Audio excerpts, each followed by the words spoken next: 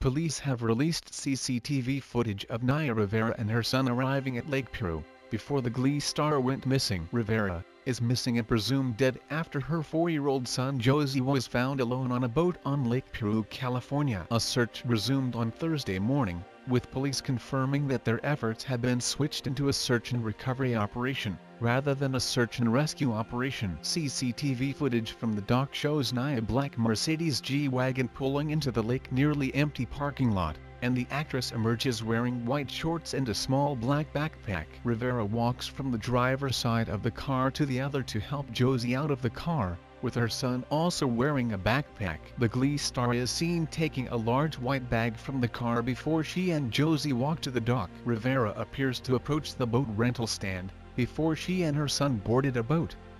They were the only 2 passengers aboard. The security footage sees Rivera and Josey launching westward across the lake. Ventura County Sheriff Office Sergeant Kevin Donahue said at a press conference, "We have recovered video evidence from the dock that shows Ms. Rivera and her son being the only 2 people getting on board the boat. We had no indication after talking to her son that Ms. Rivera made it to shore. So the focus of our search efforts are in the water at this time."